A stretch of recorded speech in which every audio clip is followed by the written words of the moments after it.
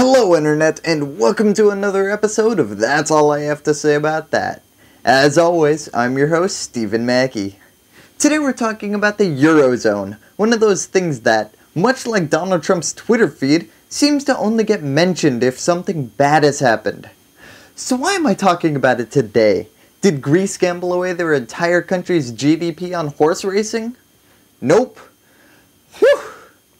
In fact, the Eurozone is actually getting together to try to improve its system. Ladies and gentlemen, it's a summit day in Brussels. On the agenda, a number of ideas for reforming the Eurozone and the European Union as a whole. Some of these ideas have been discussed extensively in the media and in our publication. Unfortunately, I couldn't find a more engaging reporter than this man, who sounds like what would happen if Microsoft Sam gave an economics lecture. There are two main things on the docket, all designed to address different problems in the Eurozone. We have the creation of a Euro budget and Euro finance minister versus the creation of a European monetary fund and the creation of a Euro banking union. Now if your eyes just glazed over harder than Donald Trump watching a foreign film, then don't worry, this is all pretty simple yet important stuff. So let's start with the Euro budget and Euro finance minister. The basic idea here is that the Eurozone pools money. Picture a Scrooge McDuck pool, if you will. Although, since this is probably going to be in a Swiss bank account, some of that is for sure Nazi gold. Anyways, if you're a European country who is in financial troubles, you would have access to this pool of euros to boost your domestic investment. Wow, what kind of person would be against that? Well, according to Reuters, the head of the European Finance Committee is not the biggest fan. He's currently facing off against French President Emmanuel Macron and German President Angela Merkel. If I'm a poor European country though, I'm not sure if I want the two richest economies in the Eurozone determining exactly how I might end up getting bailed out. That's like hearing, "It is riddled with loopholes that let some special interests, including myself in all fairness, this is going to cost me a fortune, this thing. Believe me. This is not good for me. Me, it's not so. I have some." No, I'm not saying that these tax cuts are good or bad, but if tax cuts to the rich are costing Donald Trump a fortune, those bankruptcies must not have gone the way I thought they did.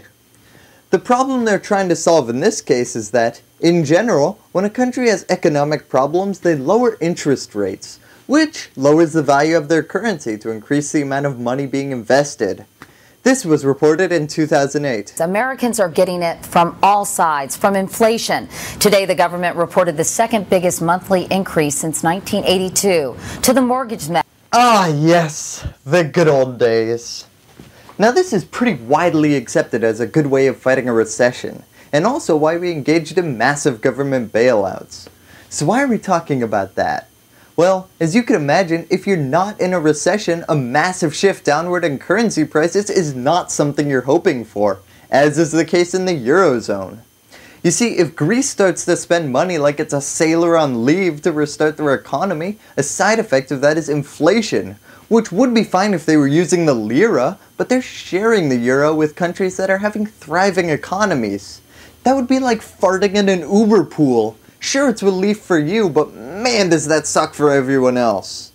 A more fitting metaphor would be, and I know this is hard to imagine, but what if Puerto Rico were in an economic calamity and wanted the dollar to become less valuable so they could invest in their infrastructure and pensions? Yeah, I wonder how amenable the US would be to that. The only solution to that in the past existed for the Eurozone countries was, they don't have anything to offer the country. The only thing they have to offer is catastrophe. Greece now looks set to endorse a European Union plan which would write off a small share of its public debt in return for severe cuts to government spending, pensions and wages. So-called austerity measures that have prompted riots. Greece is going to remain in my...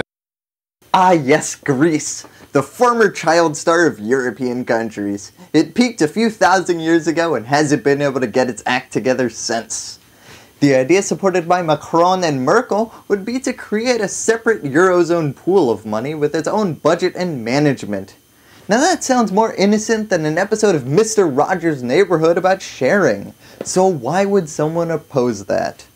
Well, Jean-Claude Juncker is arguing instead for a European Monetary Fund, saying that the EU already has a budget, so why complicate things by making a second budget and a second group overseeing that budget, when you could just make the first one bigger and put the Vice President of the European Commission looking over it.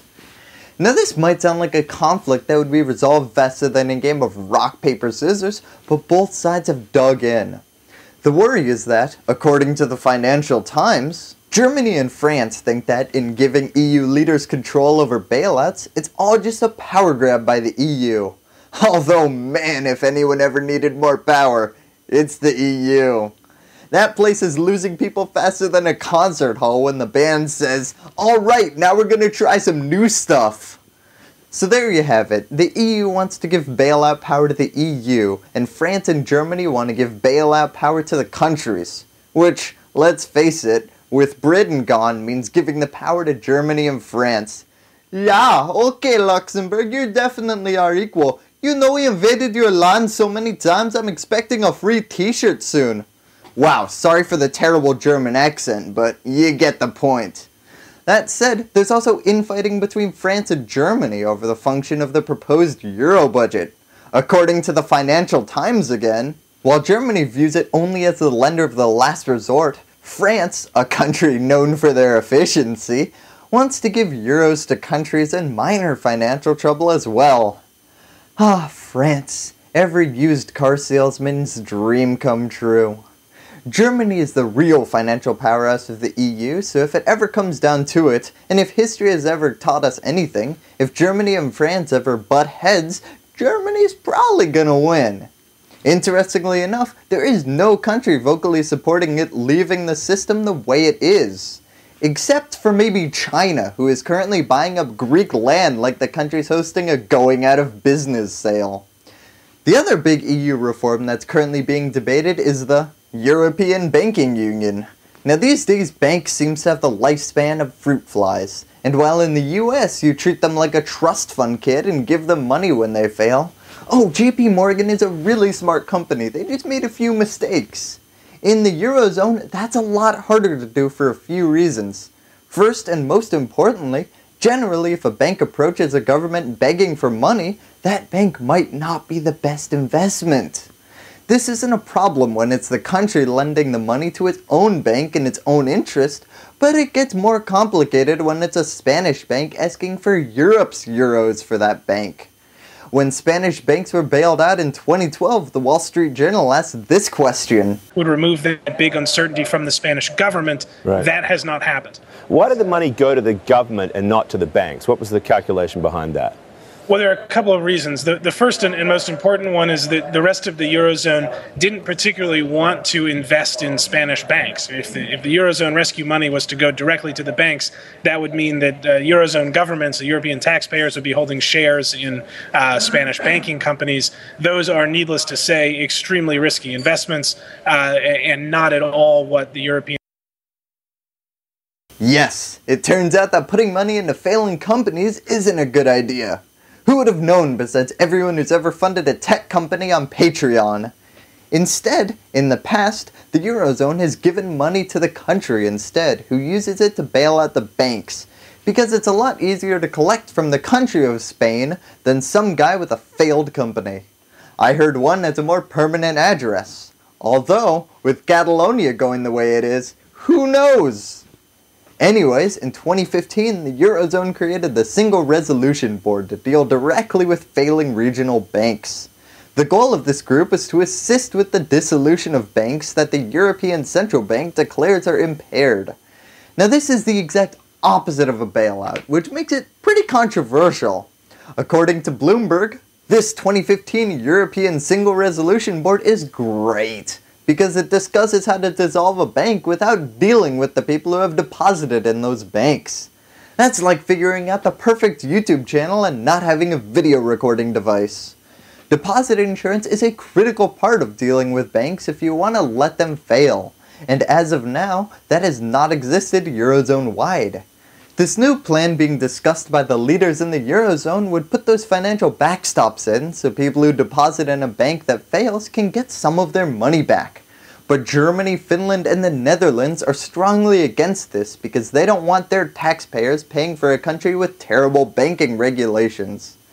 So, there you have it. That's the debate that's being heard across Europe right now, and all stemming from a lack of unity in the European Union. Thank you, and that's all I have to say about that.